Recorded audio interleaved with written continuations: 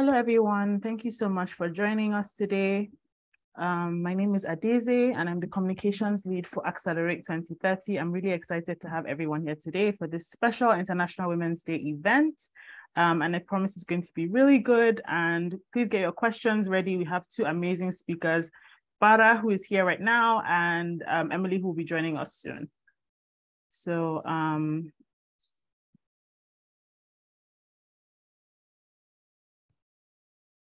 we're going to kick things off right away with this really amazing video from Impact Hub.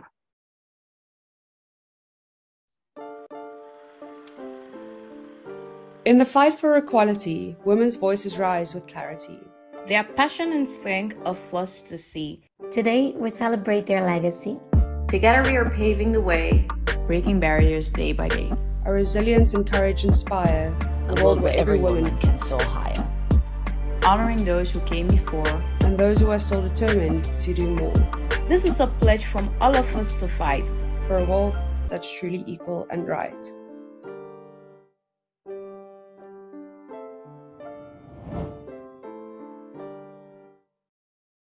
Amazing. I'm really proud to be part of the Impact Hub network and the work that we do to support women across the globe. Like I said, my name is Adeze, and I work with Accelerate 2030. Accelerate 2030 is now the world's largest program for entrepreneurial solutions towards the SDGs. Our aim is to be a bridge between the Geneva ecosystem and entrepreneurial communities across developing and emerging markets. The program was co-initiated in 2016 by Impact Hub Geneva and UNDP. And since then, we've grown to be active in over 32 countries with over 200 international partners engaged and over 470 entrepreneurs supported. We're actually the largest global program in the Impact Hub network, which is something that we're very, very proud of. Another thing that we're really proud of is that we actively support women-led ventures each year. In 2021, 54% of the ventures that we supported were women-led. Impact Hub Geneva, which is the hub that initiated Accelerate 2030, is just one of over 100 hubs around the world in about 65 countries. Impact Hub Network has been a catalyst for entrepreneurial action for over 15 years. All big ideas start small, and in the case of Impact Hub, it was in 2015 with one community in one city. It was a space for anyone who had an idea for a better world to meet, collaborate, and a place where ideas turned into impact. Today, we're a global network of over 24,000 members worldwide driving change across their communities. We also, supporting women entrepreneurs is part of our DNA at Impact Hub, with over 50% of our members, our community members being women. 57% of entrepreneurs in our programs are women, and over 80% of ventures in Impact Hub across the globe have women in leadership. I would like to introduce our two speakers for today, Baraa and Emily. Baraa is a social entrepreneur, co-founder and COO of T.joint with over 4 years of experience as a GIS specialist, project management expert, concentrating on economic development, empowering rural women, and striving to achieve digital transformation and financial inclusion. Baraa is also a Sudan laureate and the East African representative for the Women in Africa initiative. She's also, and we're very proud of this, an Accelerate 2030 Global finalist from our 2021 edition.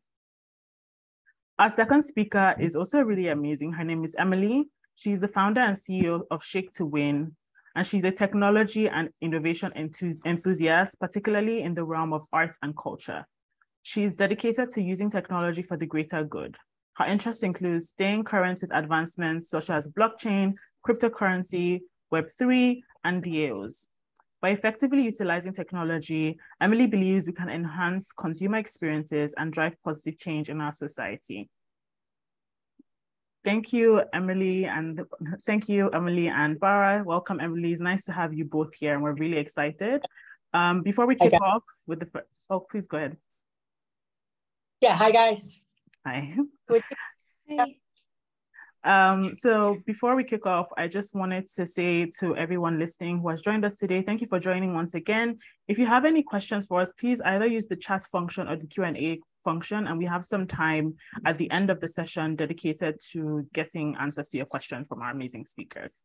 So welcome once again, Baraa and Emily. It's so great to have you here. And we're going to start with a question that we always ask any entrepreneurs and thought leaders, because we think it's really, really important. And that is, what is your personal why? What inspires you? What inspired you to start your business, and what motivates you to keep going? So we'll start with you, Baraa, and then we'll go to Emily. Okay. Hi, everyone. First of all, it's my pleasure to be here with you today to celebrate this amazing day, and happy International Women's Day for both of you, Adeze and Emily, and to all the audience who are listening to us right now, and to all the women who have the positive impact in our lives, our moms, our friends, our colleagues, and all the women around the world. I wish them all the happiness and the success. And as for me, it could be that volunteering work and helping social economic vulnerable people is a big part of my life. And also the fact that Sudan has many raw material for successes as a country, including can you hear me very well? Yeah. Okay.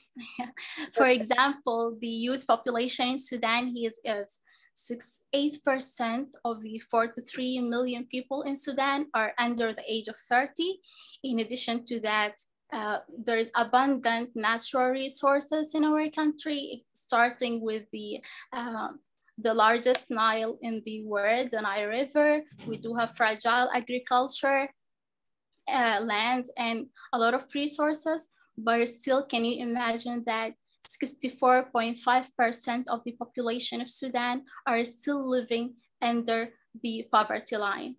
And with 8 million minimum wage families and productive individuals who can't access to microfinance, I'm using microfinance as a tool to help them help themselves, in addition to increasing the production and seeing them happy and have even I can say the basic life needs like food, health, and even the education is overwhelming, and having a sustainable business is what making me continue what I'm doing.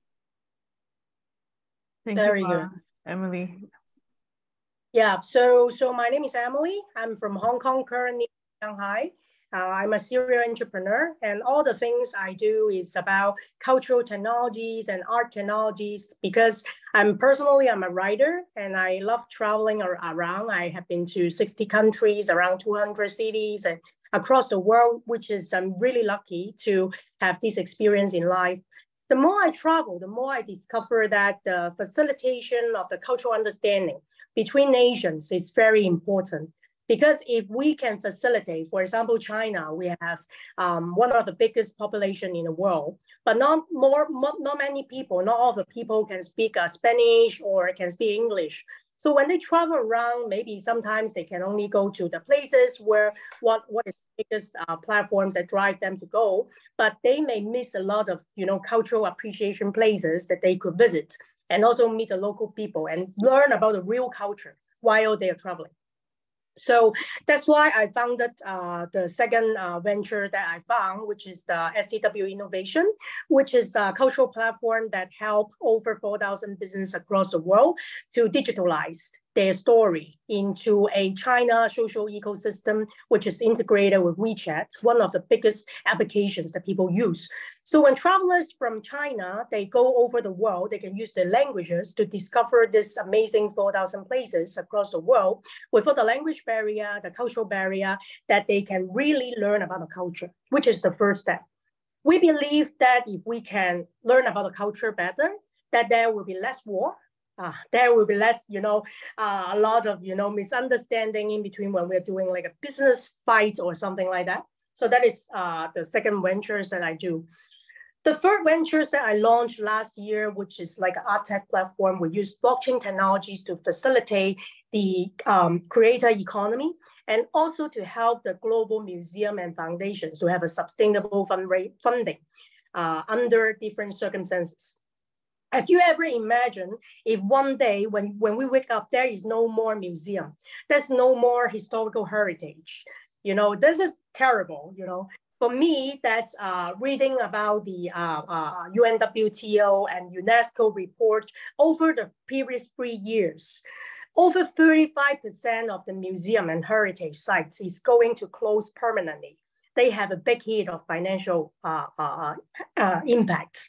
So that's why it motivated my team, and I founded the Appreciated.io, which is a platform that we help to leverage the blockchain and NFT digital tokenizations technologies that could help the museum can have a new way to digitalize their cultural assets and decentralize the ownerships to more young people, young collectors across the world. Meanwhile, when you're buying something with purpose. And this is partially will contribute back to the real life cultural and heritage preservations. And we're very lucky to get the Van Gogh Site Foundations from the Netherlands to support us for validating our idea. So what make me wake up every day and full of energy is about, I believe, what makes human great is about the creation, the creativities, and also the innovation that we can drive technologies, how we can create the social goods. So I just finished another speaking forums with over 200 people in Shanghai and talk about this as well.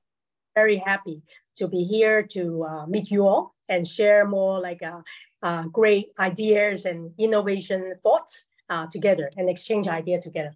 Thank you for inviting me to be here. Thank you, Emily. Thank you so much for joining us today. We really appreciate it. So Baraa, my next question goes to you. Can you tell us about your company T.joint and how it's working to achieve digital transformation and financial inclusion in Sudan, and kind of like how that ties from what you just spoke about with your why and poverty in Sudan, despite all the resources? Okay, as I say that 8 million minimum wage families and productive individuals in Sudan can't access to microfinance, and that's due to lack of know-how, the microfinance, geographic distribution, long procedures, and high operation costs. And here T.joints come to help. T.joint is an online platform. We delivering complementary services in training, feasibility studies, electronic payment of installments. In addition to loan tracking system, we give it to the finance providers like banks, microfinance institutions, CSR of the corporate, and even NGOs. We leverage the technology from manual and traditional way to by providing an online platform to request finance, so we reach more customers in less time. And beside the loan tracking system, we provide an accurate statistics and real-time reports. And our team work to leveraging and achieving financial inclusion successfully through facilitating analyzing electronic installments. And we also work towards 3 of the SDGs, which are no poverty, gender equality, and decent work and economic growth. Thank you, Baraa. That's amazing. Emily, could you tell us about your experience creating the barrier-breaking innovation Shake to Win and what that impact has been so far? Okay, so first, we're very happy to be nominated as a finalist of the UNWTO Rural Tourism Innovation Competitions 2021. We are the only Chinese company who entered the final 7 competition, even though we don't win the award, but we are already very grateful to share our idea and innovations to a global audience. And secondly, during the COVID time, I think a lot of tourism sectors are facing, heavy financial crisis, and they don't even have, budgets to digitalize. So we offer, our platforms, our SaaS platform, which is very easy to use. Even ice cream shop owners can register on our SaaS platform that for free. For over 300 businesses in Mexico, especially in the Magic Town, which is a small town close to the big cities, that they could be registered as a merchants, as a spot for us to translate them into a Chinese languages and tell the story in our social media platform and also our travel app. So that is something that I'm very proud of our team during the COVID time, that we are doing this kind of innovation process and also good offering to help the tourism industry to continue to digitalize. And second, talk about the impact. I always believe that a good business or a good product, you don't need to do over marketing. People will try to look for you if you are offering a true value to the user, to the merchant, and to the society. So when we founded our platform that we already position ourselves, our Chinese name is 赏邮递. So it means that it's appreciations during your travel. So while we facilitate the connections between China and overseas, destinations, it seemed impossible before because normally the tourism, small, medium-sized spots, they will pay a lot of money to the tour operator. And then the tour operator, offer the services to the end user, but then they charge, double. So at the end of the day, the end user go to the places and then they enjoy the services at the discount rate. So this is something that is really not good as well. So that's why we created this break the barrier products that to help the small, medium-sized business can directly talk to the customers, talk to the independent travelers. And we achieved, over 50,000, usage when we launched, after we launched 1.5 years, which is we spent zero marketing effort. We just, friends, refer friends and recommend places that because every single locations, the 4,000 locations that we acquire on our application is all checked by our team and our teammate. I personally visit 800 of those in previous COVID time. And to ensure that the store exceeds, the product is great, the service is good. And that's why the user will come back when they travel in Netherlands, they use our app. When they travel in Belgium, they use our app. We're actually only focusing in Europe and Latin America and also Africa. So it's very interesting that we bring people actually further, not just going to close to China to travel just for leisure, but more on a mission to learn the culture, to facilitate in the future. Maybe it could be an impactful, journey that to impact their future career. So that is something that I think is very interesting to explore in the future in Africa market. Yeah, that sounds really exciting. So Emily, my next question goes to you. Yep. Both of you have spoken about the innovations that you've created that are solving specific problems, but I'm sure that you've had some barriers that you faced trying to access these digital innovations or create these technologies. What are some of the innovations you face, and how do you think that we can address them, especially for women entrepreneurs? That's a very good question. So my previous conference also asked this question as well. So I think that when you creating, so in China, we are quite advanced in digital innovation. So for example, we don't bring cash anymore in our wallets. Everywhere you scan a QR code, you use Alipay, WeChat Pay, then you pay already. So it's super convenient. But I remember, I think 5 years ago when I pitched Shape to Win, the platform in Europe, and when people are still using, credit card and cash, and people don't actually know what I'm talking about, So I said, try to imagine if you stick a sticker in your front door and then people can scan it, can pay to buy your services. Everything is super cashless and super innovate. And people was like, okay. So it seems so complicated. So how much is it? So then after, but I think being an entrepreneur, no matter you are female entrepreneur or male entrepreneur, when you want to create something that is really valuable, you have to validate your idea to your end customer who are going to pay for you. So by walking door by door and sticking the sticker in front of the door, I personally do 800 spots, and then my teammates also in Spain, in Mexico, that I encourage them to do that, and it helps us to shape the product experience into a seamless and easy to use experience. Even an ice cream shop can register their store in 5 minutes online with our platform. And with 7 days, it already can be visualized in the Chinese markets that with the store information as well. So that is something that I think we should listen to the market needs, and also to turn our products into a more adaptable way for local merchants or local business that they could really use it by phrasing that you can coach them from phase 1 to go to phase 2 and phase 3. And don't be afraid of being rejected. Sometimes that when your idea is super advanced, super innovative, and people will just say, okay, that's too complicated, I don't want to use it, And that is a good, good feedback as well. So you can simplify the product design, the product usage journey as well. It actually, every rejection is helping us to shape our products into a more sophisticated and more helpful, can be a very good value products for the local, really can help them for the business growth. Yeah. Thank you, Emily. Those are really good answers. Baraa, do you have anything to add to that in terms of some of the barriers? Yeah. For me, I will definitely say it depends on the context, but from where I come, gender discrimination, inequality, and underrepresentation of the labor market are the biggest 3 barriers. But it's so difficult to have a social acceptance in such a male-dominant ecosystem, even as a tech employee or even as a developer.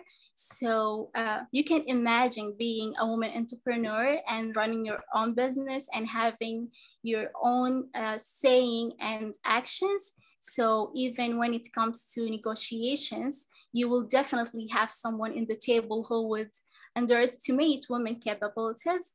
So I think still we can address these challenges through different ways, and we can solve it through, for example, supporting access to tech knowledge for all the women, and even make effective policies and legalizations for them. And the most important is to promote female role model, as for example, Emily, I'm learning a lot from you, and seeing a role model in this business could make someone seeing a woman in the field who succeed and across a lot of barriers would be very encouraging for a woman to enter this sector. Yeah, I think it's super valid. It's actually not only happened to you, it's also happened to me when I pitch investor. So as a female, tech entrepreneur, and then you're pitching investor, and sometimes that gender really sometimes matter, especially in Asian countries, I think. So even for the African countries, yeah. So, but then I think it's very interesting that also by, even though you get rejected from investor, and you can understand the perspective differences. And it is a good learning process as well. And to also to adapt yourself and also to adjust yourself, maybe you can change another angle to pitch. So for me, I think the gender equality, I always value this, and I promote a lot of gender equality in China, in Hong Kong, involving different, voluntary organizations. And I really think that helping women to grow and to set us as an example to be success in the industry is the first step. And then after that we can hire. When I'm doing hiring, I always, preferring, women, and especially, women that maybe they are a mom already, because I am a mom, So I have my son just turned 2 years old. And I feel that, you need to give enough opportunity for women to show their talents. And as an entrepreneur, we own our company, then we have a say, So by then that I think we can do a lot more in the coming years with our business growth. Yeah. Thank you both. Those are really amazing answers to the question. So Emily, this next one is for you, and then the next question will be for Emily again. Sorry, no, I meant Baraa. Apologies, Baraa. This question is for you. So you've already mentioned that with T.joint, you're working specifically with financial services and microfinance for underserved communities. How do you think technology can be leveraged to empower marginalized communities, particularly women in emerging markets? Okay, I would say that technology can be leveraged to empower communities through different ways. And one of them is it could be helping this community to have a formal records, as one of the biggest problem is the big amount of the cash outside the banking system, because there is no sophisticated tech, maybe platform in this area enough to link all the sort of trading in a way that all the transactions are traceable. So lack of the formal trading documentation could be easily solved through the technology like payments app and even the cash wallet and other solutions. But particularly in this, particularly women in this rural area who have small businesses or they are small and medium enterprises owners could help them in different ways. And also the supply chain management could be very helpful for them, like having an e-commerce so they can buy their tool, the raw materials, or even sell their products. But the solution could be easily like even a simple way. If they have children who have smartphones, they could raise awareness and teach them how to use it, how to use the social media platform to sell. And even after that, when they do have access to the internet, they can easily educate themselves and have tools and skills to add for them. Thank you, Baraa, for that. So my next question goes to Emily. What trends and opportunities do you see emerging in the field of digital innovation, and how can women entrepreneurs take advantage of these trends to drive impacts and growth? I think the trend, what I see as an entrepreneur, that is about, anything about sustainability will become very hot topics among the investor, no matter investor or, consumer markets and different industry that will be talking about sustainability. But I want to highlight that because sustainability is not just about, environmental, it's not just about green and all this kind of stuff, Actually, what we have been doing is about how to make culture and art more sustainable. So try to imagine how many places that, for example, during the war, how many places museum is being destroyed, If we can use the technology to migrate them or preserve them already in the blockchain or in the metaverse so that we can preserve our human wisdom. It's not just about arts and heritage, it's about human wisdom. If one day that ChatGPT is going to evolve to a very advanced version, so what is the value that makes humans as a human? It's our human wisdom. So I think that this is very important that when women entrepreneur actually have a great advantages to join the arts and cultural industry because it requires a lot of empathy. It requires a lot of patience to learn about the past so that we can innovate for the future. So I think that this is something that also my city, Hong Kong, has been pushing a lot over the previous years on, teaching people how to join the industry and, how to create, a sustainable business model as well in this industry. So sustainability is one of the big topics. And I think that sustainability in culture and arts will be another big categories for the future 3 to 5 years for the consumer market to grow and also from the investor market to invest. Yeah. Thank you, Emily, for your answer. So this question now is for both of you. In your opinion, what role do organizations like programs and organizations like Accelerate2030 and Impact Hub play in promoting equality in entrepreneurship and creating a more inclusive ecosystem? We can start with you, Baraa. Okay. As for me, this kind of organizations and programs do allow entrepreneurs to have an opportunity to showcase their work, like starting your business and scale it by your own isn't very easy, but through this community and with the diverse people from different backgrounds, finding support and technical know-how and access to the network and even investments and opportunity and all the programs, components and stuff like that would give a solid base.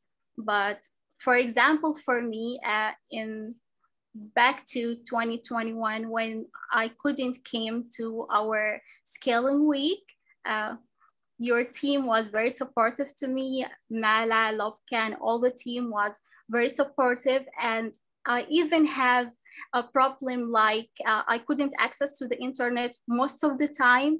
So they were very supportive and helpful. So it means a lot for me being in this kind of international and diverse people. Thank you, Baraa. We really appreciate you as well. Emily, would you like to share your thoughts on this? Yeah, I think your organization is super interesting. So when Emily, another Emily, approached me to invite to be a speaker, I said yes, I would love to do it, because I think it's to facilitate the international, entrepreneur or people who want to involve in how to create a sustainable business, to be involved and participate in this kind of events, to meet interesting speaker and also audience as well, to exchange perspective. And with the more exchange of the different perspective, it can help actually to facilitate the innovations to go to the next stage. So I think having an organization or being involved in the organizations such as Impact Hub. So I was also a speaker of Impact Hub Shanghai as well, and TEDx events and etc. So I think the most valuable things is about you guys' capability and ability to amplify the sharing from the speakers and the story to a bigger, widen target audience that they really care about the sustainability and this kind of topic. So I'm very glad to be here today to meet you all. Thank you. So our last question goes to both of you again. What advice would you give to an aspiring entrepreneur who is interested in using digital innovation and technology for impact? We can start with you, Emily, and then go to Baraa. Yeah, so I think my advice is when you think about the social impacts, I'm a thinker actually. So I love to think and also ask people's advice on validating my business idea before I start building anything with a concept, with a model. Around 100 people, and sometimes the people say that you don't need to tell 100 people about your idea because they will steal your idea. But that's not true. If your idea is strong enough, and if you're, having, these 100 people around you, either it's a customers or you can build MVP products to pitch your pilot customers, and gathering this idea is feedback is very important. So gathering feedback is the point one. And the second thing is about having yourself to be adaptable in different culture. Because even you are selling the same products, you're selling an Apple, or maybe not an Apple, you're selling a technology product in China or in America or in India or Africa or Europe, is totally different level of understanding. So by then you need to have a flexibility for yourself to adjust your products with a level that you really can help to create a true value to the users of that specific countries.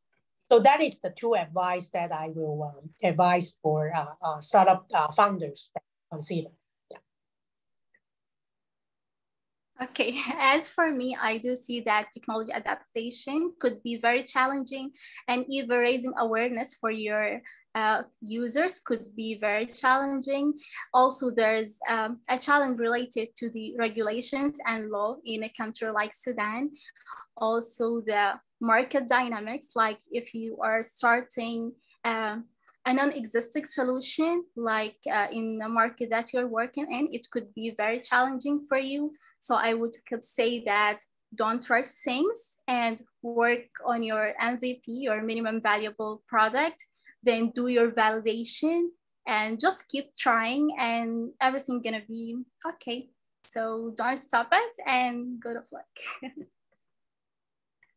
Amazing. Thank you both for such an insightful conversation. I don't think we have any questions in the chats. If anyone has any questions, this is the time to share them and we'll get to them. But for now, I don't think we have any questions. So, sorry, I'm just checking. I think we have a question for Emily. One second, I think it's still coming in. Okay, so is there any challenge for a mom entrepreneur? What are the challenges? Yeah.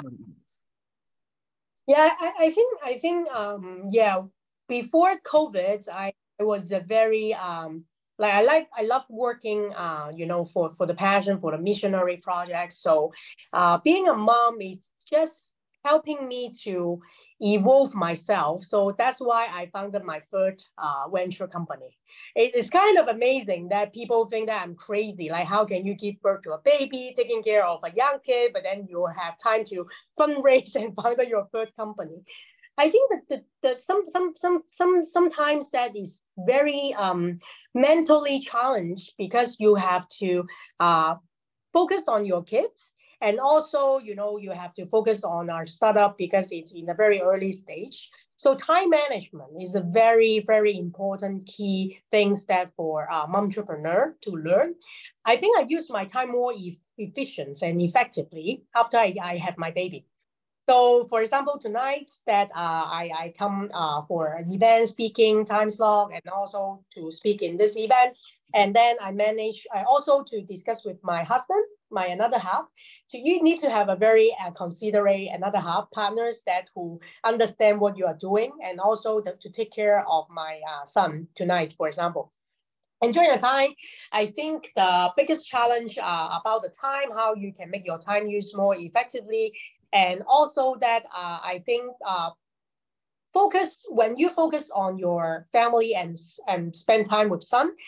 So I spend my whole weekend. I said to my whole company teammate, don't reach me over the weekend because I won't reply. So that is the rules. And I think keeping this, you know, work-life balance and focus on family, and also it's also keeping yourself as a female entrepreneur more mentally healthy as well. So it actually could, it actually, that is my tricks or my experience to share with you all. So don't be afraid to be a mom. It's the greatest gift from God.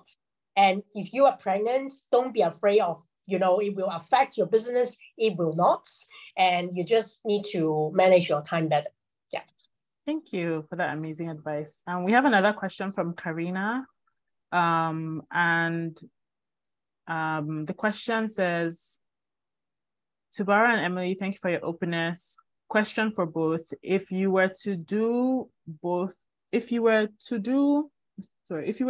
to do your entrepreneur journeys again, is there any specific thing you would do differently, and why? We can start with you, Baraa. I'm still thinking about like things, but for me, when I started my journey, it wasn't about being in a microfinance field.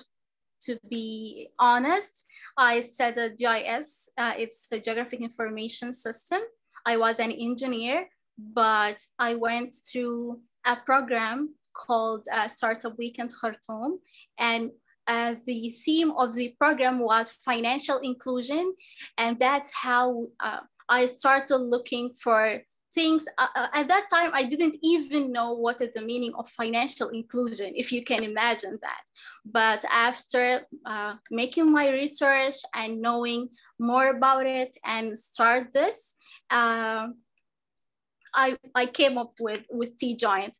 But the one thing that I would say is to be open to different opportunities, like Emily is doing, like different companies. She's a serial entrepreneur. This is the path maybe I will start doing, as now I'm an MBA student and I'm open to different opportunities. So when my company is very stable, definitely I will start making a new company in maybe different sectors. And there's a lot of sectors that I think have a lot of problem and a lot of chances that I can fit in, like education. Here in Sudan, education suffering from a lot of things. So infrastructure and even the way of learning and stuff like that. So maybe I would go to another sector, maybe. Thank you. And you, Emily, is there anything that you would do differently, and why? I think I will, if I will do our startup again, I think I will push myself and my team even harder on learning every day. So because I feel that I founded my third venture, that one of the things that helping this venture grow faster than the second venture is we keep learning. I set a rules to my co-founding team and also the new members when they join, that you need to spend 2 hours per day to learn the industry related information. And then we facilitate the what kind of app you are using to learn. And then we have like this monthly sharing of what we have been learning. It helps each other to grow a lot. So if I will be doing my fourth venture, I'm not sure if I will in a short timing, but if one day, then I will set up really like a learning program in also reward. Because when you see your team is learning every day, then you see your business is growing. Yeah, in return. Yeah. Thank you. We only have time for one more question because we have about 5 minutes left. And this question is from Mala. What are some of the things that you do for yourselves to recharge? To recharge. Who wants to go? Anyone can go. Baraa, would you like to go first? Okay, I would go. For me, I do painting since 2017. I do have, like you can say, the canvas and the colors, and stay very calm in my room and just start doing this kind of paints does recharge me. And also having a time with my co-founders, like some people saying that if you are an employee, you will work for like 8 hours. But when you are a co-founder for a company or even a startup, you will work for like 16 hours a day. And literally we're working all the time. So having a time with them, just chilling, relaxing, and maybe doing any activity does recharge me a lot. That's great. Mm-hmm. Yeah, actually, you know, I set up like a 4 o'clock wine or beer time break of the day, 4 p.m. with my team, because my team has a very diversified background. So some of them from Korea, from Spain, from Venezuela, from Mexico. So basically, if we can cheer together in one place, then we will have open a beer, you know, having some chill times together, you know, relax and discussing non-work topic.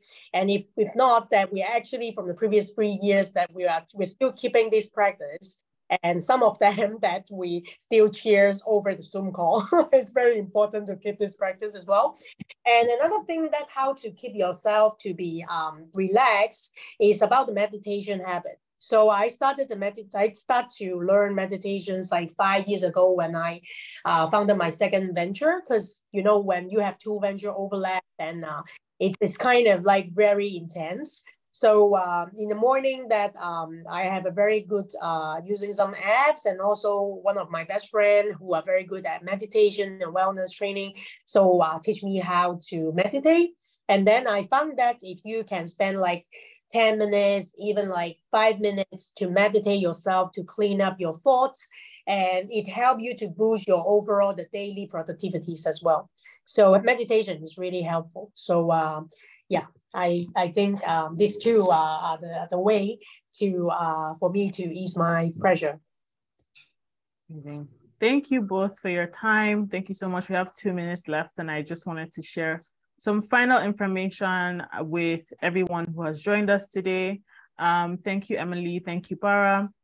So we're excited to share that Accelerate 2030 is going to be launching its 5th edition this year, which is great news, and we're really excited about it. So in a few months, we're going to be launching, and we are going to be, we're asking anyone who wants to engage with us, whether you're an entrepreneur, a partner, an investor, you want to mentor ventures, we would like you to join our community. So please reach out to us to engage with us. This is what the 5th edition is going to look like. Tentatively. So we're starting with the global outreach, which is the first phase. We're going to have a call for applications in a few months, followed by the national skill readiness programs in the different hubs across the world. And finally, ventures are going to be selected to be a part of Global Scaling Week in Geneva. And they also have the opportunity to participate in Building Bridges Week, which is an amazing opportunity to build connections with the Geneva ecosystem. So it's really a really great opportunity for everyone watching. We really want to encourage a lot of women-led ventures and women entrepreneurs to apply to the program this year, so you can get the support you need to scale your impact and scale your business. So if you would like to engage with us, you can visit our website and fill out a form to engage with us on our homepage, or you can just scan this QR code here, and it will take you straight to a form that you can fill with different options for how you would like to engage with the program, whether you are an entrepreneur or a mentor, an investor, or a potential partner. So thank you so much to everyone. There should be some links in the chat from one of my colleagues, in case anything I said was way too fast. But yes, this was really great. Happy International Women's Day to everyone. Thank you, Emily. Thank you, Baraa. And yeah. Thank you. Take care. Thank you. Bye-bye. Have a nice day. Thank you so much. Thank you so much. Bye. And congratulations again.